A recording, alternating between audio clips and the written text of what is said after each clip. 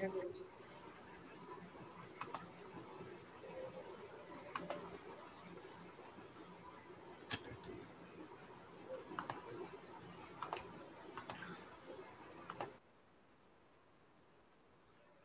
very good evening to all the participants. My name is Dr. Vignesh. I am part of the National Digital Library of India team. We are one of the co-organizers and a technical support partner for this 25th P.N. Panikkar National Reading and Digital Reading Month celebrations, along with the Ministry of Education, Niti Aayog, and Central Board of Secondary Education. And we are very pleased to be a technical support partner as well as the co-organizer of this webinar. As a part of this 25th P.N. Panikkar National Reading and Digital Reading Month celebrations, we have been organizing a series of webinars, and today is the 14th webinar in the series of webinars we have been organizing. And today's topic is very basic but highly relevant for today's knowledge society. The topic is on copyright and knowledge access, and what are some emerging issues that are being faced by various stakeholders. And we have a very renowned, one of the international experts, I would say, Professor Prabhuta Ganguly, who is the co-principal investigator of the National Digital Library of India, IIT Kharagpur. And Professor Ganguly, I have had the opportunity of listening to him at various forums, in physical webinars as well as in the virtual meetings. He has been amazing. He is one of the brilliant minds in the copyrights and IPR domain. He has been consulted by various international institutions, including the GATE agreements, etc. And he is also advisor and visiting faculty in various institutions, including he is an advisor and adjunct faculty at IIT Jodhpur. He is also an honorary visiting professor at the Jawaharlal Nehru University. He is also a emeritus professor at Vishwakarma University. Apart from this, he also the CEO of Vision IPR, an organization which is a brainchild of Professor Ganguly. And we are very pleased to have Professor Ganguly with us today. And due to some unavoidable health reasons, Balagopal ji could not join this session. So he has requested his apologies to be conveyed to Professor Ganguly, to all the participants. So with this kind introduction, I would now request Professor Ganguly to kindly start his session. Over to Professor Ganguly. Thank you so much for accepting our invitation, sir. Thank you. Well, thank you very much, Vignesh. This is a continuation of a series of events that are being organized by the Panikkar Foundation. And I'm very pleased to be a part of this for the second year in succession. The topic I've chosen for today's presentation is copyright and knowledge access, emerging issues.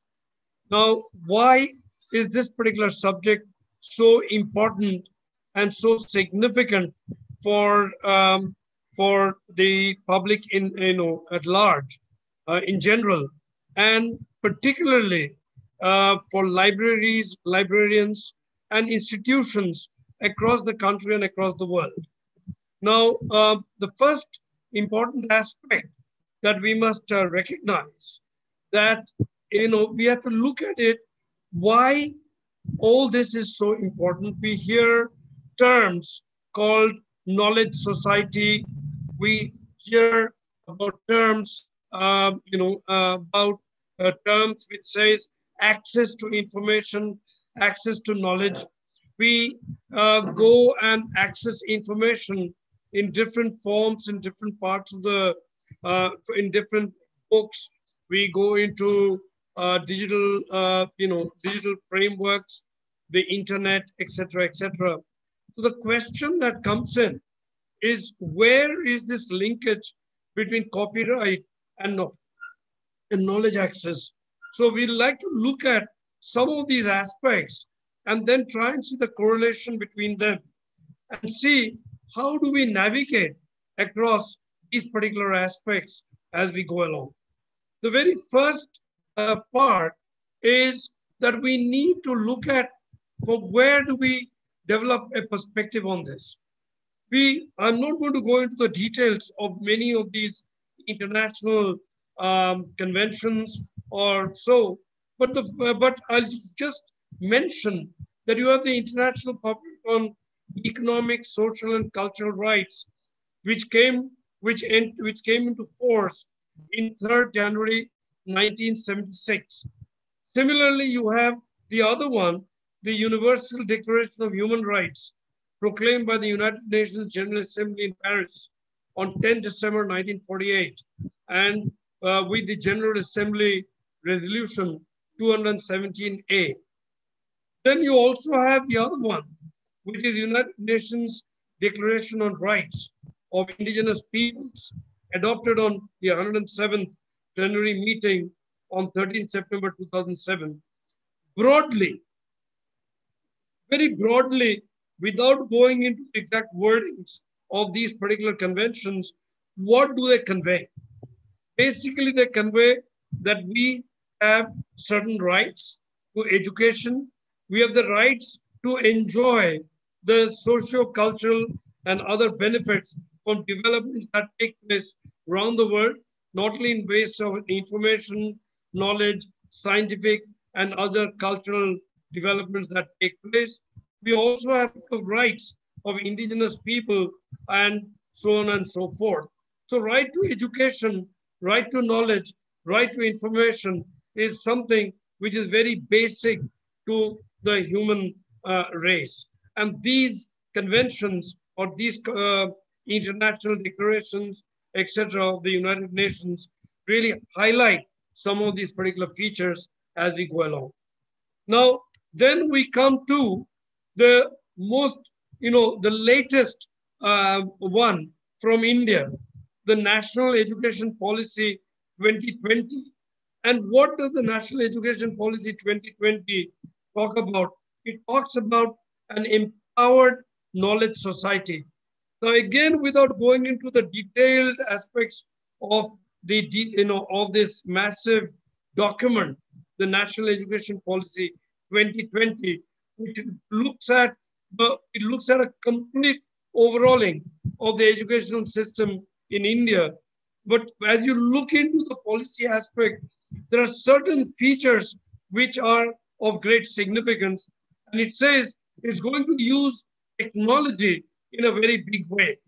And so it says extensive use of technology in teaching, learning, removing language barriers, increasing access for Divyang students, and education planning and management. Number one, the National Repository of high quality resources of foundational literacy and numeracy will be made available in digital infrastructure for knowledge sharing. That is Diksha, DIKSHA, digital infrastructure for knowledge sharing, Diksha. Access to downloadable, printable versions of all textbooks will be provided by all states, UTs, and NCERT to help conserve the environment and reduce logistical burden. Steps will be taken to enhance online accessibility of library books and further broad basing of digital libraries, creating a dedicated unit for building world-class digital infrastructure, educational digital content, and capacity. And last but not least, ensuring equitable use of technology for content creation, digital repository, and dissemination. So the question that comes in is to get all this in place.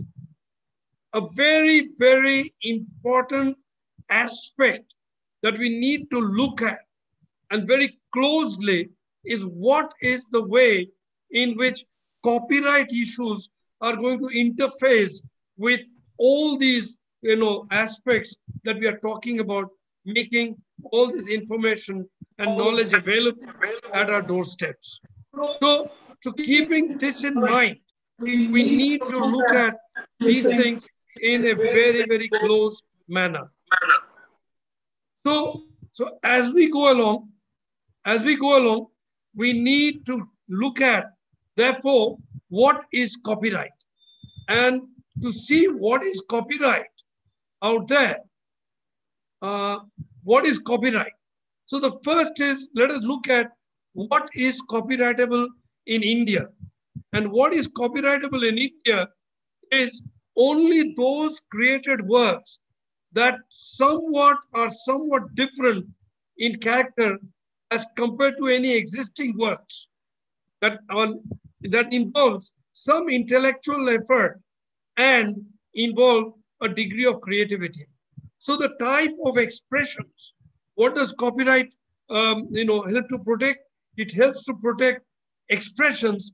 It does not protect ideas. It protects expressions out there. So we are not talking about inventions. We are talking about expressions. How do we express ourselves? For example, this particular slide, which you're seeing in front of you, all the words, words in this, the information in this slide is actually known. But I have put it in my own way in this particular slide. So this is my expression of these known things. And therefore, this is something which is a work which has been created by me, the slide, which is somewhat different in character to any of the existing slides, when that involves a certain amount of intellectual effort and involves a certain degree of creativity in terms of color, placement of these words, etc., etc. And therefore, because I have the copyright to this, what does it entail me? It entails me the right to reproduce the work in any material form, the right to issue copies of the work to public, right to perform this particular work in public as I'm giving this lecture just now, right to communicate the work to public.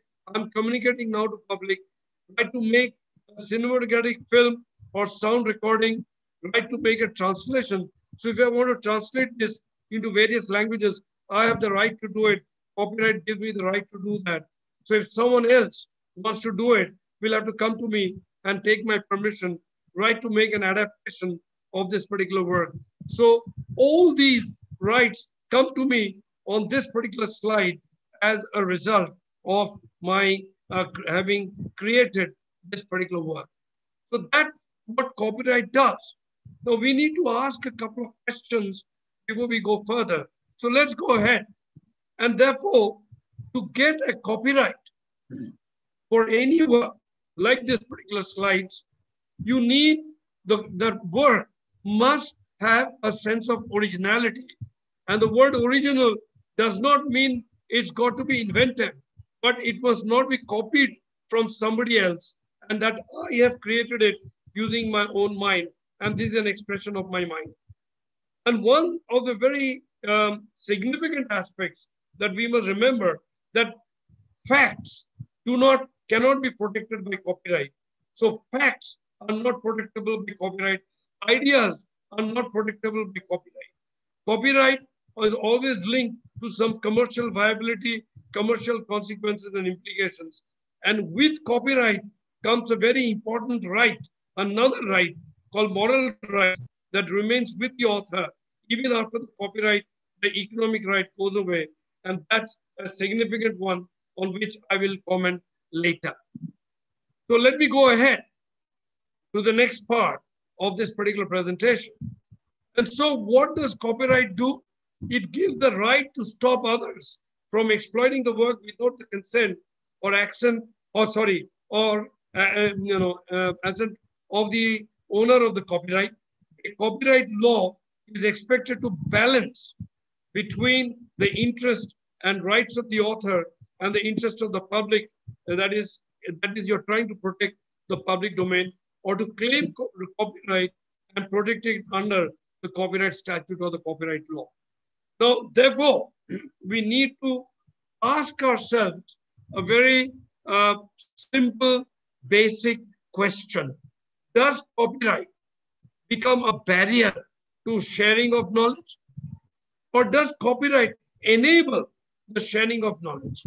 We need to understand and ask this question not in an emotive fashion, but in a very objective fashion as to whether copyright is an enabler or is copyright a barrier to knowledge transfer?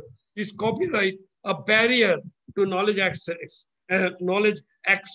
or is copyright an enabler to knowledge access? So we need to understand and ask these questions and see how the world is going ahead in terms of copyright law. So that's what we need to answer and assess in this particular presentation. So there are 4 important features that we need to recognize. That copyright is registered with the state. State means in our context in India, it is registered in India. Okay, it's not by state. I don't mean Kerala or Maharashtra. State means our country, India. It is given by the government. So the 4 important or relevant terms is number 1, who owns the copyright? We need to ask that question and understand who owns the copyright. Number 1. Number 2. Sorry to interrupt, sir. I think there is a lot of bandwidth issue at your end. So maybe I think you can. I will stop the video. Yes, sir. That would be good, sir. Am I better now? Far better, sir. Far better. Okay, good. I've stopped the video. Now, so the first part, as I was saying, was ownership of the work. Who owns the work? We need to understand that. The second part that we need to understand is, what are those rights and where are those rights valid? The third part, where I'll spend quite some time, is what are those type of situations where are there any exceptions to the copyright and the exceptions to copyright to that. And so that is exceptions to copyright, that is permitted use without prior consent of the copyright owner. And the fourth part are there any obligations that the copyright owner has to ensure responsible use of the granted monopoly for societal good. So we'll have to see how these 4 points, how these 4 aspects, or how these 4 concepts get balanced in the use of copyright when we come to knowledge access and issues of knowledge access. So we will play with these 4 words as we go along and see how copyright balances these particular features. So let's go further. And so when we go to the next part, so there are 2 concepts again. One is when somebody uses my copyrighted work with my consent, then the person is prospecting my work. When the person is using my copyrighted work without my consent, then the person is pirating the work unless that work or the action the person is doing falls within the exceptions of the copyright law. So therefore, it becomes very important and significant to understand that when we are doing something with a copyrighted work, whether it falls within the exception or it does not fall within the exception. If it falls within the exception, then I don't have to take permission of the copyright owner. If it does not fall, if it does fall within the exception, then I do not have to use the copyright owner's consent. Therefore, ownership of works and rights associated with that and the exceptions become the dominating factors that we need to work out as we go along. And I'll come to those features as we go through in the presentation. So the first part, that there is some work, there is some expression, like I have put these slides, the presentation I'm making is some work from my end. Now, you are going to access this particular work. When you access this work for purpose of what I call as repurposing, that means you want to reuse it, You want to revise it, you want to remix it, you want to retain it, or you want to redistribute it. If you want to do this, then you have to assess, find out that when you access this particular work and you want to reuse, or you want to revise, or you want to remix, or you want to retain, or you want to redistribute, the question is, do you need the consent of the copyright holder, or you do not need the consent of the copyright holder? That's the basic question that we will have to address and look at, because we are looking at copyright. Now, in this, I want to bring in what has digital technology done to us and the internet done to us. Very, as we go along, we understand that, with the digital, in the digital media, with all the digital technologies, the innovation timescales have really collapsed. Easy and speedy transmission, distribution, reproduction, and reworking of works has become so simple. Adaptations and recreations of works have become simple. Storage, there has been a prolific increase in storage capacity, and access to information is almost anytime and from anywhere. Now, this is what the digital technology has done. But let's go back in time. In somewhere around 1490 or so, for example, when printing was invented by Gutenberg, what he did was completely different, that brought in a complete transformation in reproduction of work. You reproduce works so easily in printing. And therefore, right from the time of handwriting scripts, etc., to printing, and now to digital technology and storage and other things, the entire concepts have changed. Therefore, the question we need to ask ourselves is, do the present day IPR laws address the challenges of an evolving digital ecosystem? Now we will address some of these questions as we go along. In light of this, let us see why is copyright relevant in the context of information and knowledge management. First, let us look at organized systems like libraries, archives, museums, who are custodians of diverse works that caters to information needs of consumers of copyright. What do? They procure copyrighted and non-copyrighted works in various forms, both in physical and digital, and make them available to consumers by a plethora of services.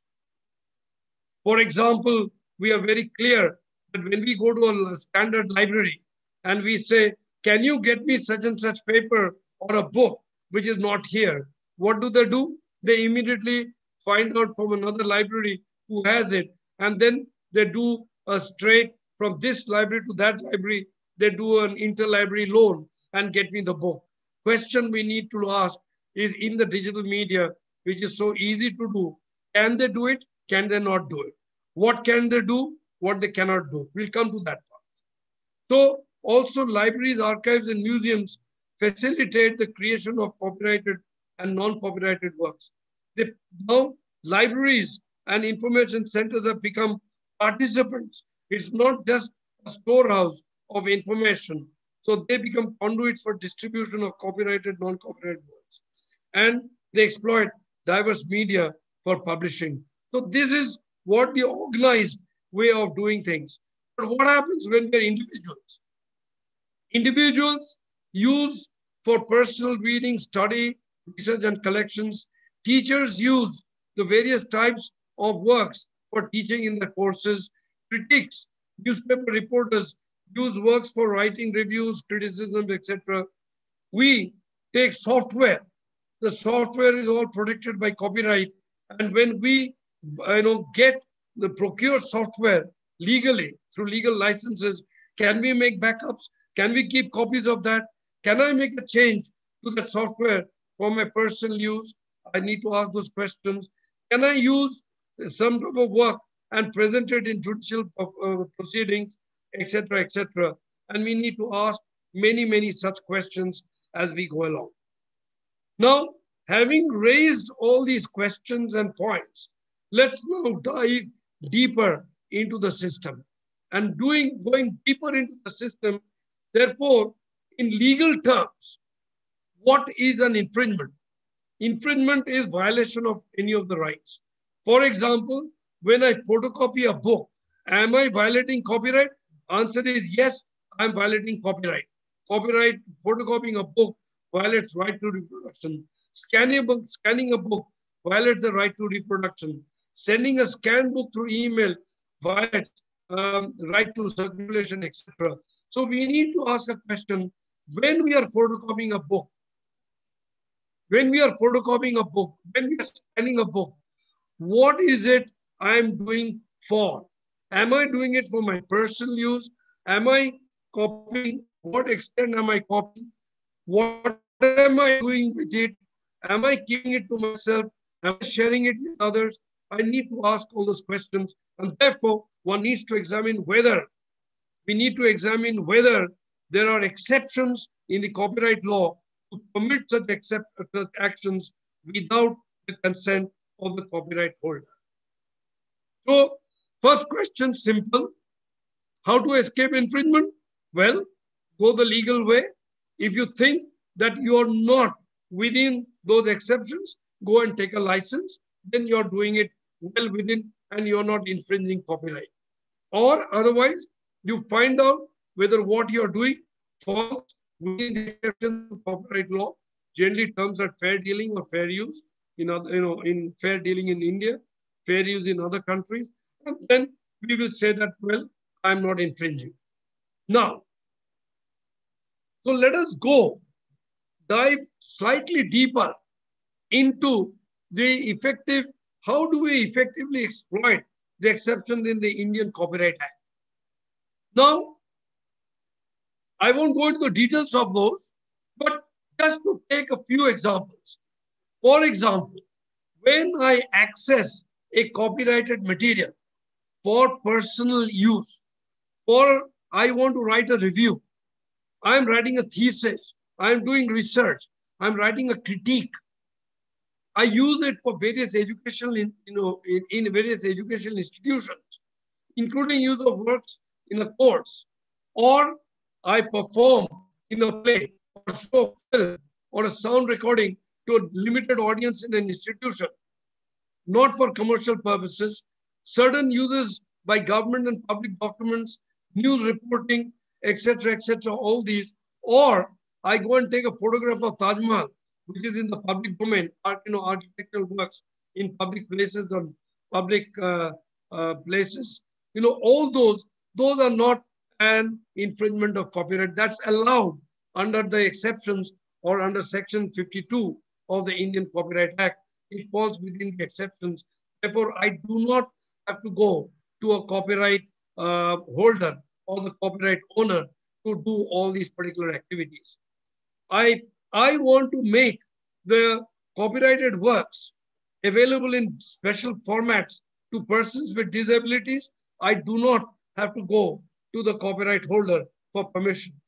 If for transient or incidental storage of the work, purely in technical process, so when you are accessing something and it just comes into your RAM and then you're doing it only for transient purposes, it is not an infringement of copyright. But you store it, then it will be. Now, all these are some examples of exceptions that are there in the Copyright Act in India out there. I'm not going to go into details of it, but just to give you a flavor of what can be or what cannot be used. Now, coming specifically to libraries, it says storing the work in any medium by electronic means by a non-commercial public library for preservation if the library already possesses a non-digital copy of the work.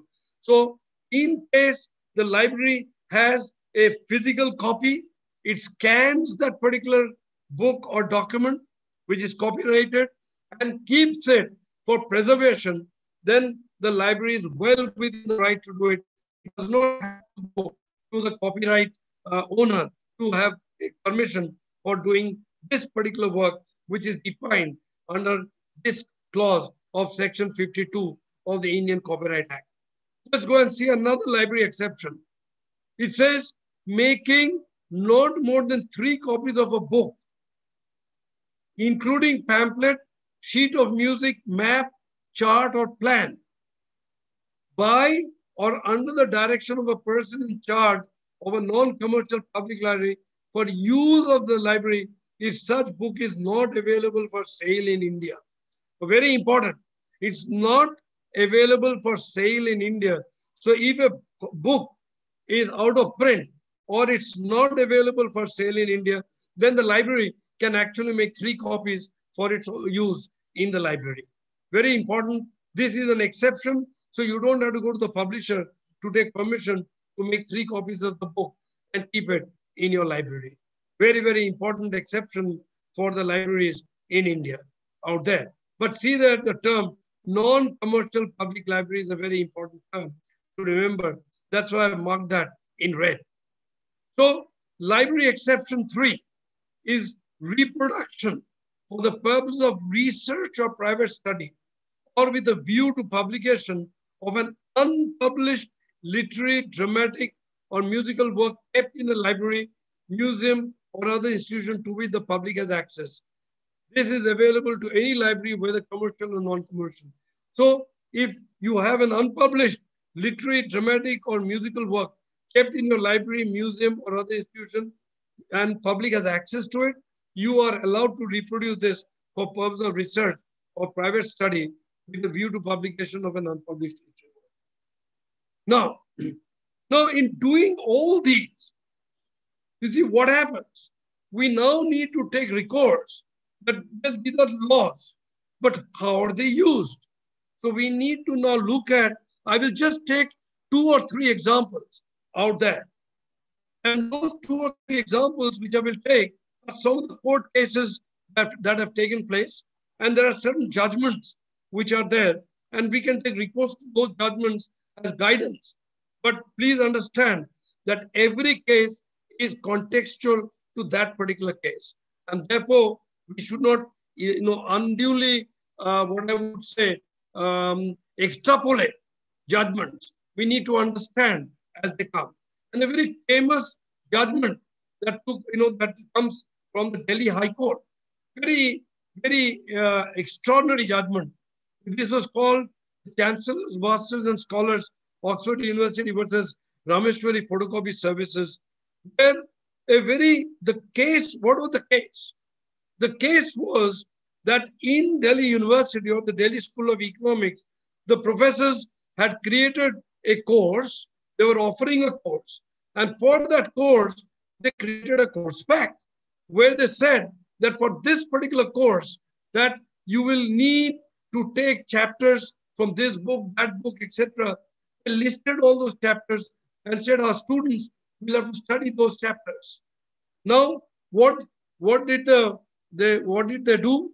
The photocopy shop, the Rameshwari Photocopy Services, they took these books from the library, they reproduced those particular chapters, put them all in the form of a course pack and sold it at a very reasonable low price to the students who took that particular course.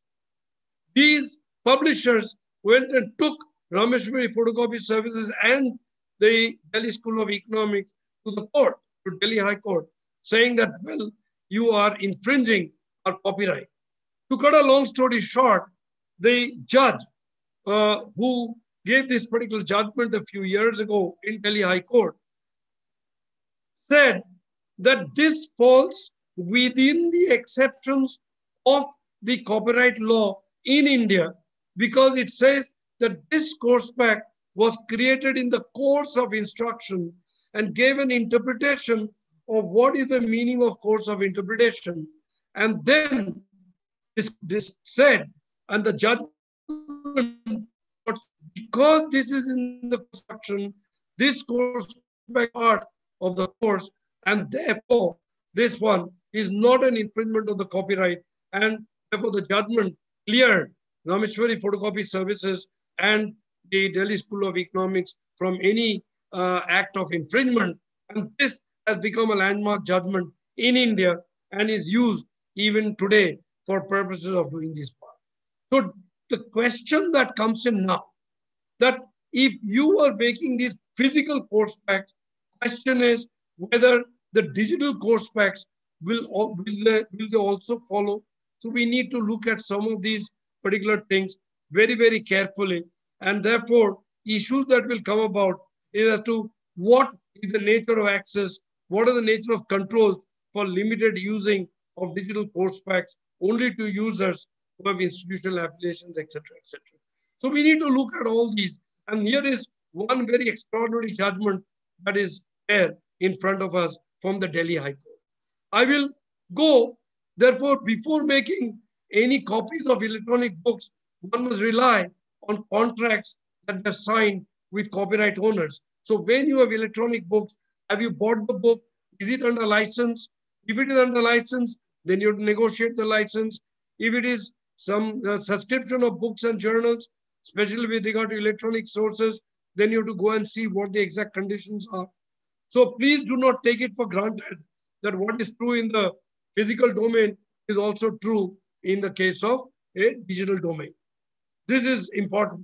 Lending, borrowing, exchanging e-copies, again, are subject to license conditions, unlike purchase of hard copies. So we need to understand these particular aspects. I go to pointers on copyright. So allowed to photocopy a book when it is not available for sale in India, I've already talked about. Allowed to preserve by making a digital copy of an available book. Yes. Allowed to making works available in format accessible to persons with disability. Yes. Communicating orphan works. Yes. Involvement of an exercise of educational exceptions. Yes. Publicizing available works in the library. Yes. So these are some of the aspects of copywriting. Now I move from here to a new development that has taken place over the years. And the new development that has taken place over the years is parallel to the copyright system. Another system has also evolved. Also, it's a copyright part. But this is the concept of what is known as Creative Commons. Now, in the case of Creative Commons, that there are different sides. So Creative Commons license is the heart of what is known as the open educational resource movement. What does it say? It says we want to do everything very legally. We do not want to infringe copyright.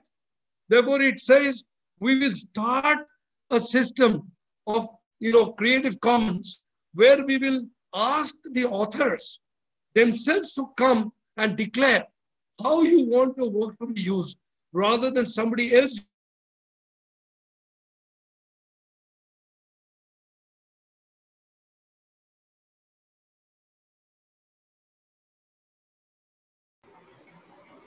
Sir, we couldn't hear you. Ganguly sir.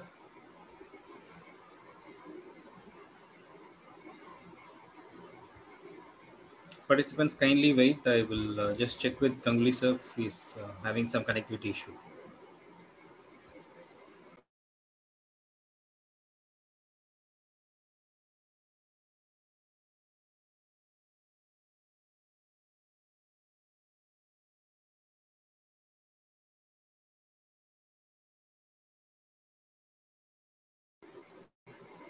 So kindly wait. Professor Ganguly, I think he's having some connectivity issue. He will join shortly.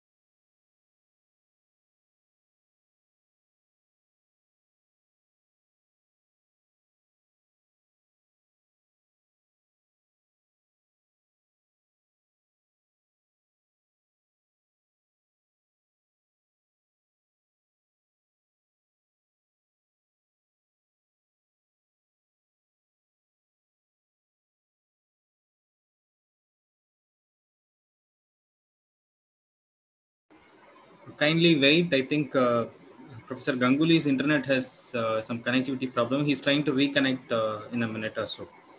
Kindly wait.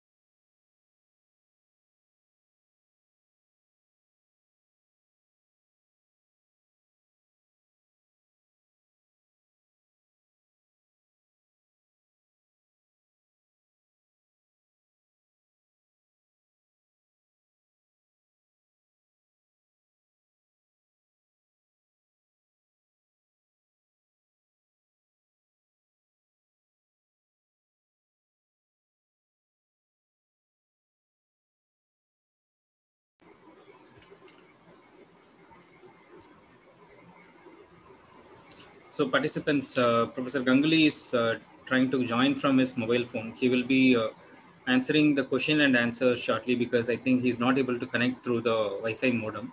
So he will be joining from his mobile phone shortly. So kindly wait.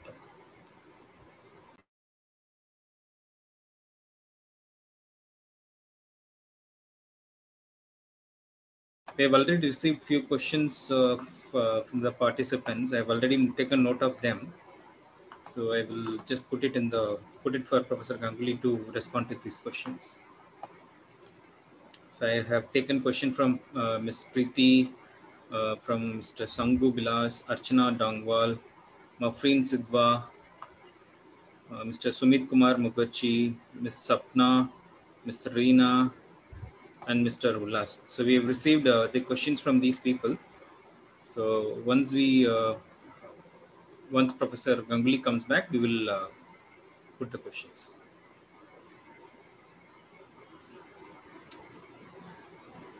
So as I said, we will share the feedback form URL at the end of the session. So kindly bear with us for a few more minutes.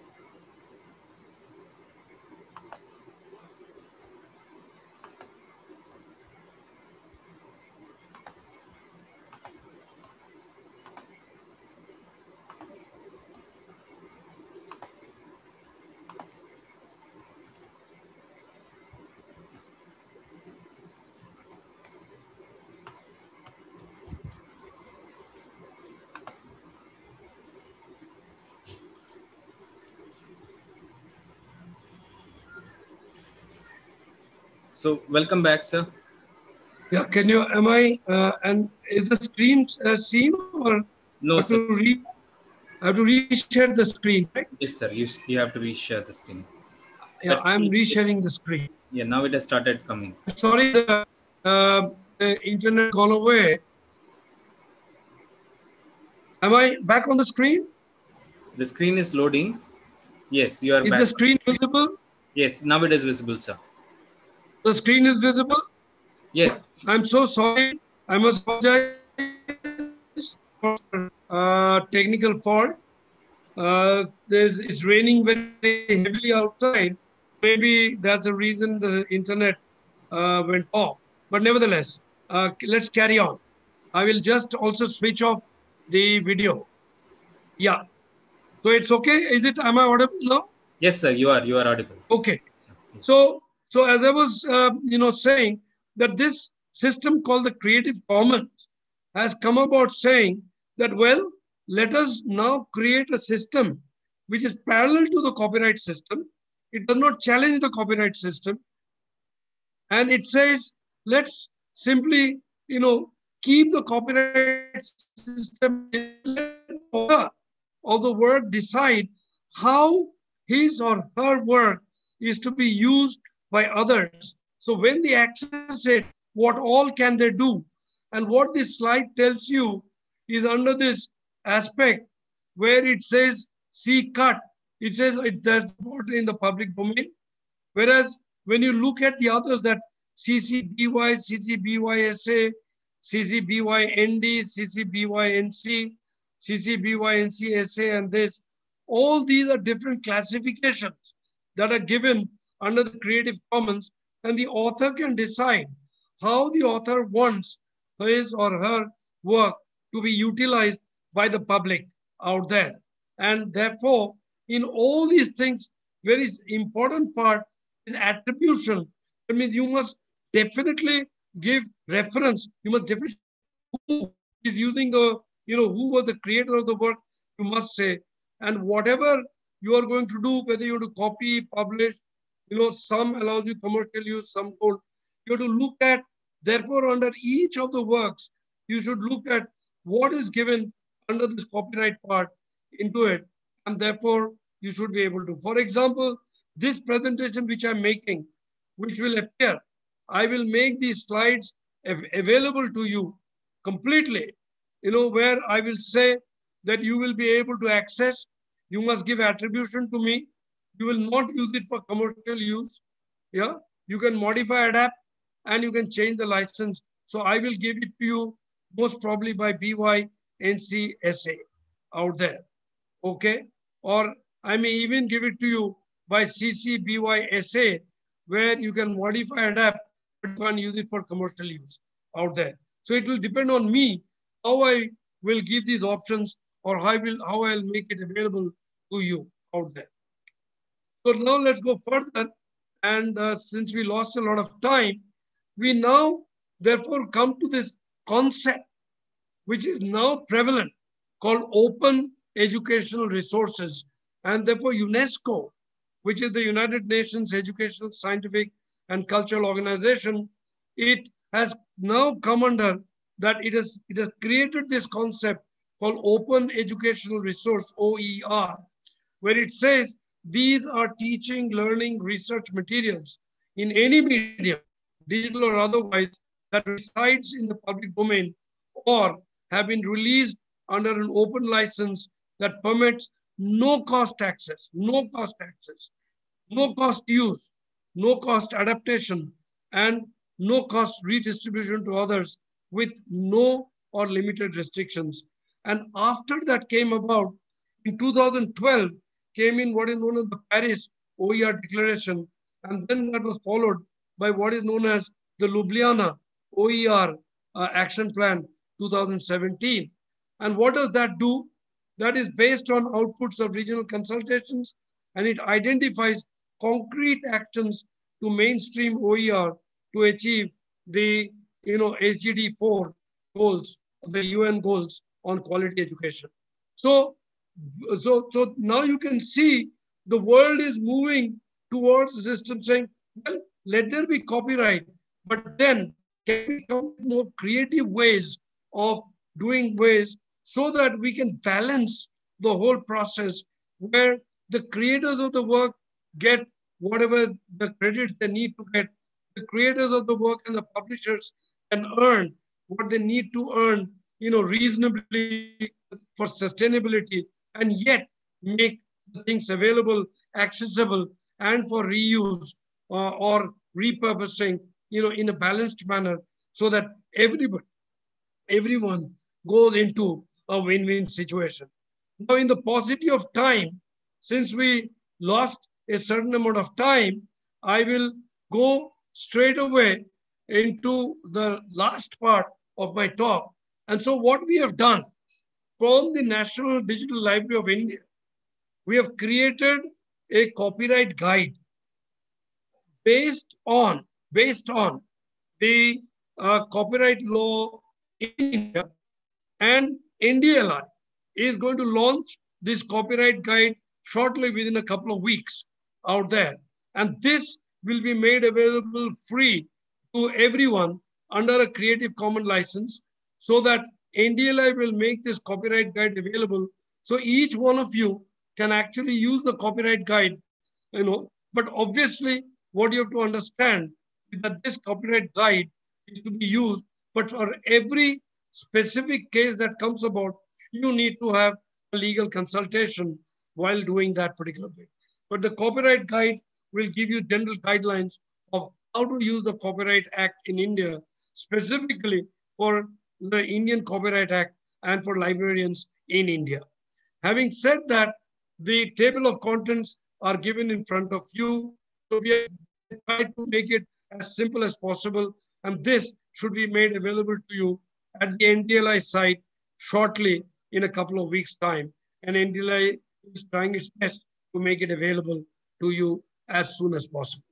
Now, I will, so on to this, I just want to come as to what are some of the emerging issues in addition to what we have already spoken. And some of the emerging issues that are coming in, one is artificial intelligence and infusion of autonomous artificial intelligence into creating different types of work. And therefore, there's a subtle transition to machines with human-like attributes. And therefore, the questions that are being asked are, when these machines or when these AI systems, let me not call them machines, let me say these autonomous artificial intelligence systems create some expressions, create some works, who will own the copyright is an open question. And this is something that we need to think, and that is going to raise a lot of questions as to who will be the owner of those works. Will there be any copyright to those works? Who will own those copyrights? Therefore, copyright laws will have to be rethought about in the domain of artificial intelligence as we go along. So this is something, and that will open up a host of new questions on issues vis-a-vis distance learning, library digitization, because artificial intelligence is going to bring a completely new dimension in the entire process of operations. So with this, it is now 7:25, and we can have a few questions. So I will stop at this stage since we lost a bit of time due to technical reasons. I will stop at this stage and open it up for questions. Thank you. So thank you so much for this very insightful presentation. So I have already got more than 10 questions. I will just put it for you to respond. The first question is from Ms. Preeti Chauhan. Her question is, suppose we purchase a book in our library. The link of that book is available on the website.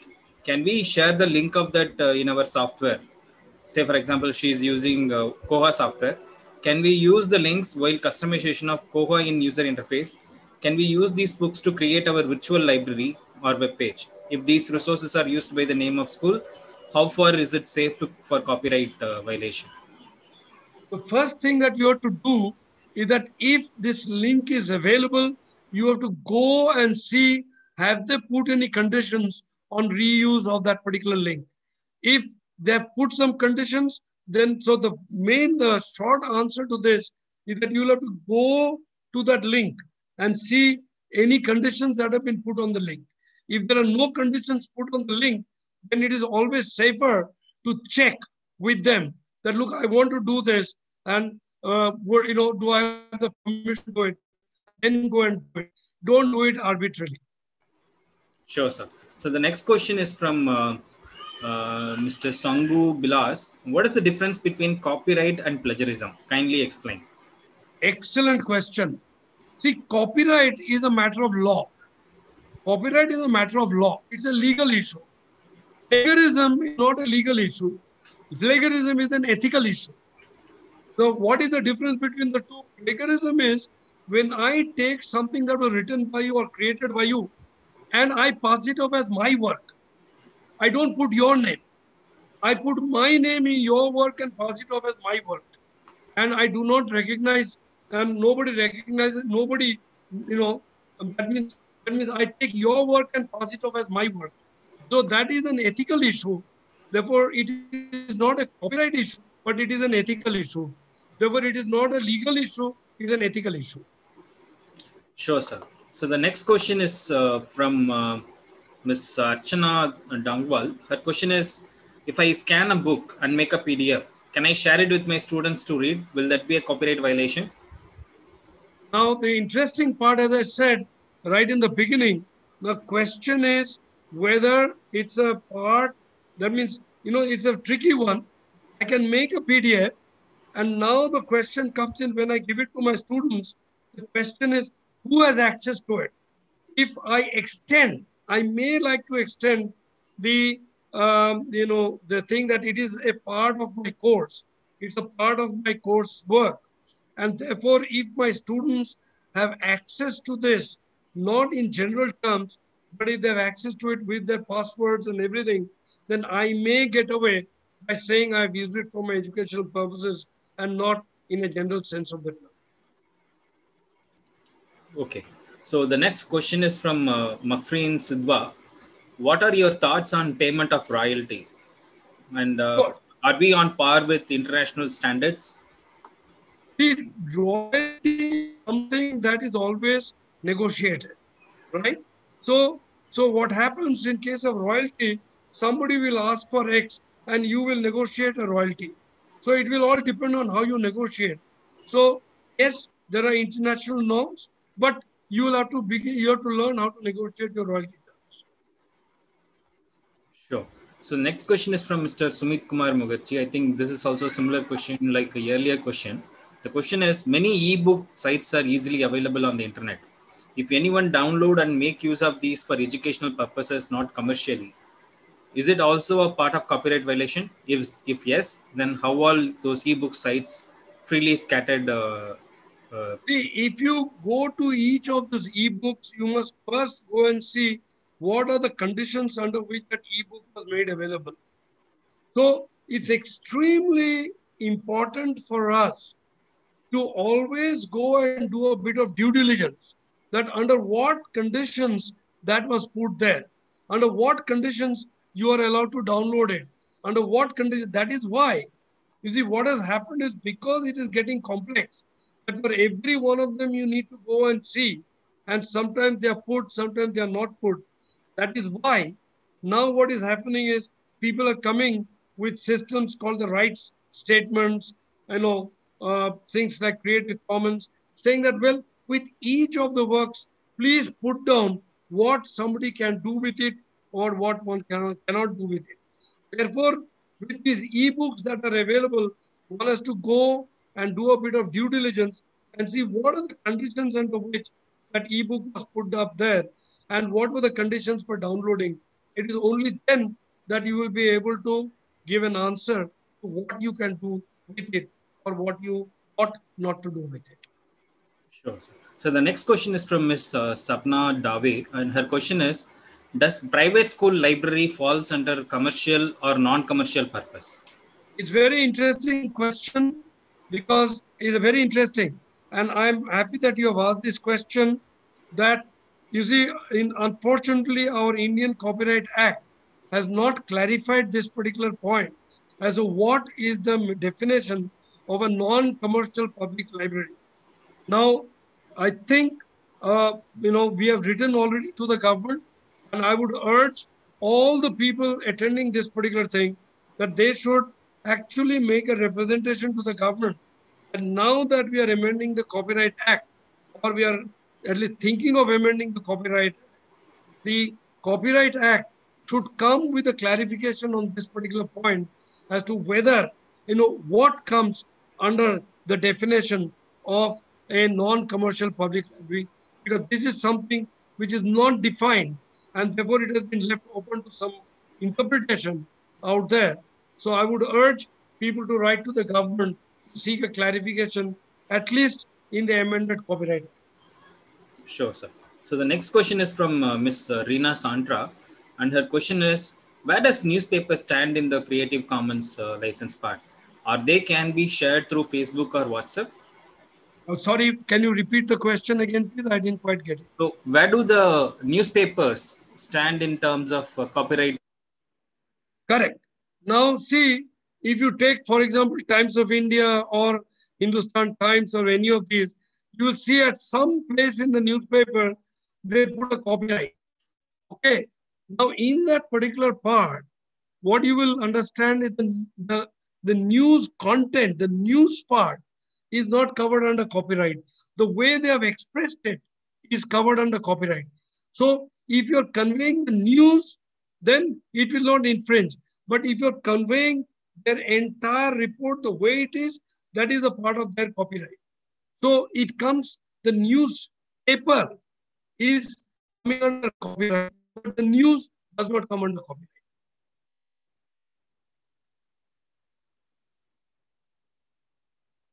Go ahead. Hello.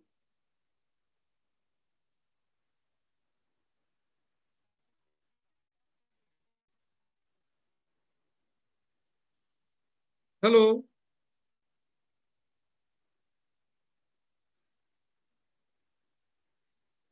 Hello.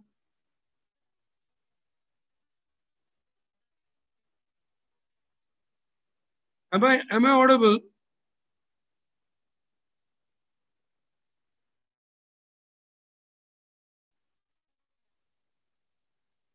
Am I audible?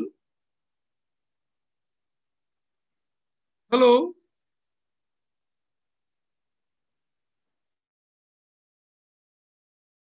Well,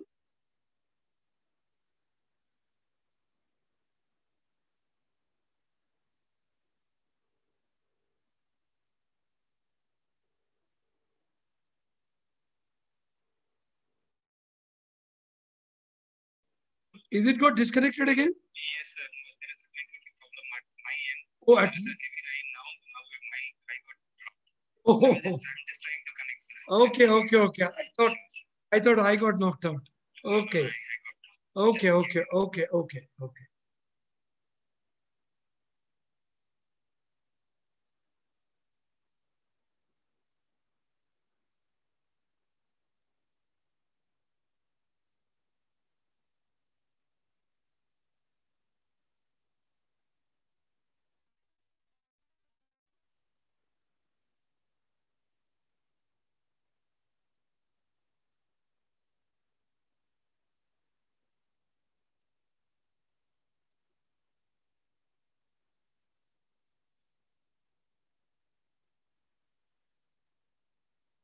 Am I audible now?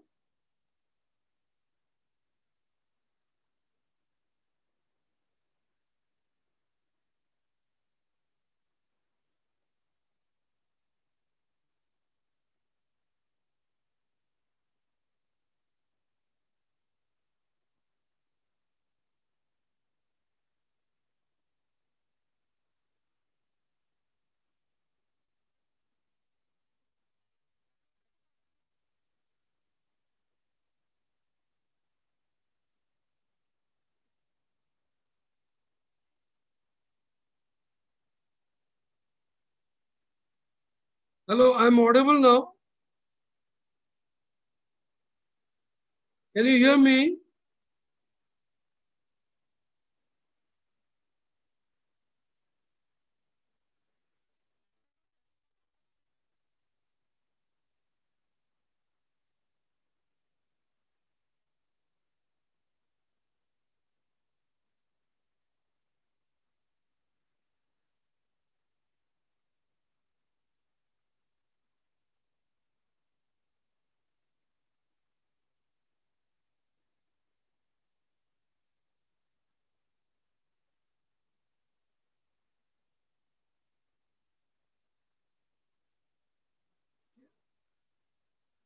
Oda have but they are out now. Hello, am I audible?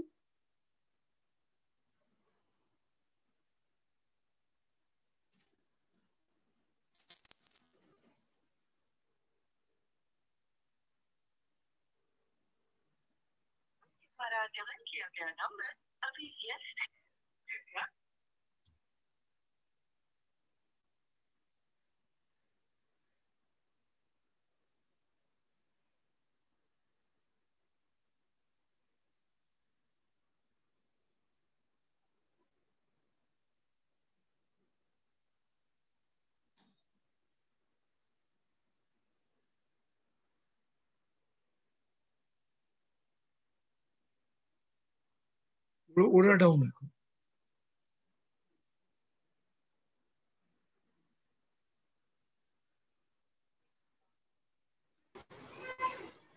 I'm extremely sorry for this inconvenience, participants. My internet gone off.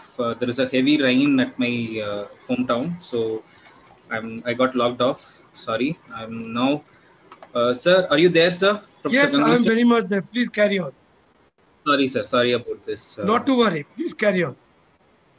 So the next question is from Mr. Ullas. Those reading materials which are freely available online, can it share to anyone, or is it comes under copyright? No, see, anything comes under copyright, okay? Because please understand, in case of copyright, as soon as you have created the work, it becomes your copyright. Copyright law does not say that you have to register a copyright, okay? So as soon as you have created your work, it becomes your copyright. However, as I said, for every place you have to go and see that what were the conditions under which it was shared, and then you can go and share, okay? Sure, sir. So the next question is from Dr. Jayaprakash. His question is, how do we cite the pictures from the Google? How do you Cite a picture taken so from... first, of course, you will find that many of the pictures that are given there will say that this is copyrighted, and it may tell you that use of those particular pictures are subject to copyright. So if it is subject to copyright, you must find out who owns the copyright and take permission of that. So that is the first part. Now, it's the same standard principle, right? If someone owns the copyright, it does not mean that just because it's in Google, it means it's in public domain. It means it is in public domain, but it is not necessarily out of copyright. Okay? So you have to be very careful while putting. For example, suppose I take and in my slide, I put the picture of a Coca-Cola bottle, right? Out there. Now you say, oh, that was in public domain. But then Coca-Cola may come and tell me, oh, but that's my copyright. But so be very careful for what purpose of using, when you're using, all those aspects must come into the play. That is the reason whenever we write books, articles, you will find the publisher always sends you a note saying that whichever diagrams you put in your chapter or in your book, the publisher will come and ask you, have you taken a copyright clearance for that? If you tell it was available in Google and I picked it up and put it there, that is not a sufficient proper answer. You have to tell whether you have taken permission or you have not taken permission, or whether you need to take permission. Okay? Sure. So then CBSE board publishes a lot of books that they're taking printout of these files because they are not available in the open market and giving it to the students for free to read those materials. Will it come under copyright violation? In principle, yes, but what CBS must have done, it must have taken permission. Otherwise, I do not expect them to do that so freely. They must have taken permission to do so. Sure. The next question is from Mr. Vishal Gupta. What is the difference between intellectual property and copyright? Now, copyright is a part of an intellectual property. See, intellectual property, when you say intellectual property rights has patent, trademark, copyright, design registration, geographical indication. All this is a part of intellectual property rights. Copyright is one aspect of intellectual property right. So when you say intellectual property right, it's a general term which has all this. Copyright is a specific law under the intellectual property rights. Sure. So there is a question from Professor Advocate Hariharan. He's asking, what is the expansion of BY, NC, ND, SA, etc.? Okay, I will then go to the slide. 1 minute. Let me just go to my slide so that it becomes easier. Yeah. Is the slide visible? Yes, sir. Okay. Now you will see on this slide where I've put, where I've simply, now you can see here, you can copy that website I put from where I got that particular bit. You can see that CCBY.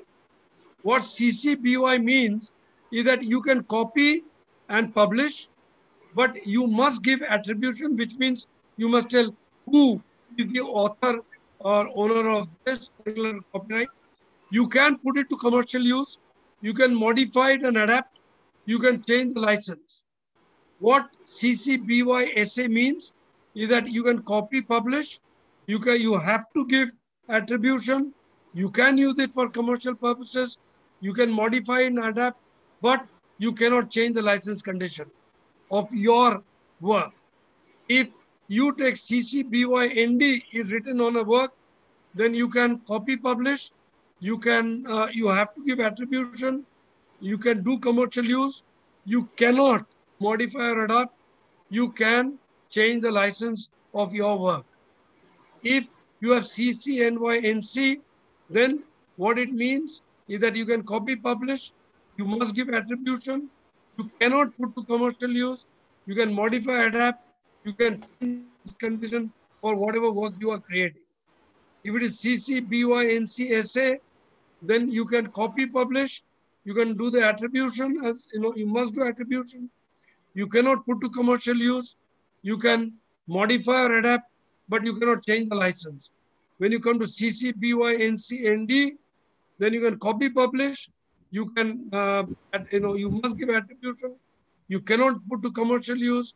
You cannot modify or adapt, but you can change the license of the work that you create. So this is the meaning of these particular attributions, these particular notifications.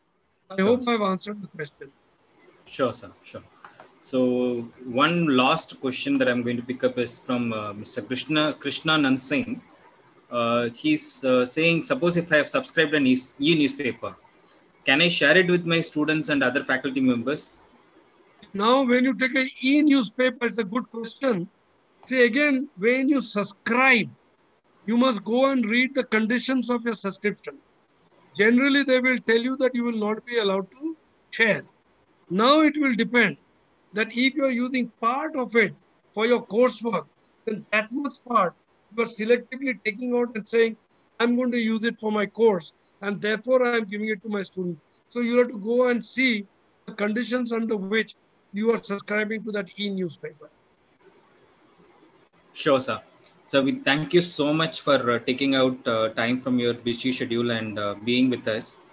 I think most of our participants will agree that they enjoyed this session very much, and we really thank you from the heart of our heart. And then if we have any questions, we will ask the participants to write to you directly, and you may want to respond to them. So we once again I will share with you my presentation, and I will also in the presentation right in the beginning, I will put down in the cover slide the Creative Commons under which we'll be giving these slides, so our participants can use the slides under the Creative Commons.